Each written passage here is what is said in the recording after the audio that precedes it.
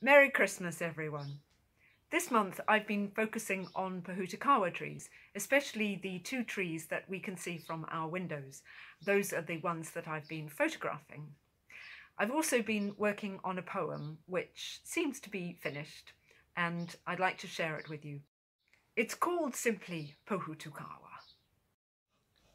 See all the pohutukawa about to burst into flower, lining the streets, the seafronts, all sorts of car parks, and heralding in the summer with their red stamened flower.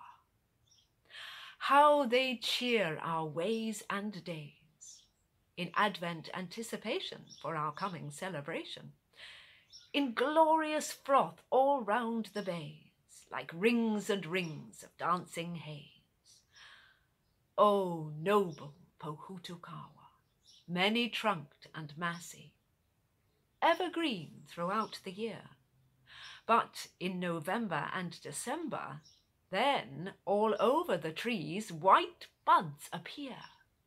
They grow, they push, they finally open to reveal their most extraordinary flower.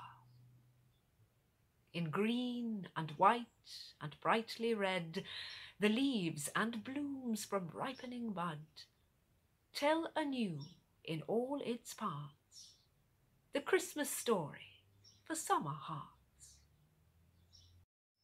Merry Christmas. Wishing you happy times with love and light and many blessings.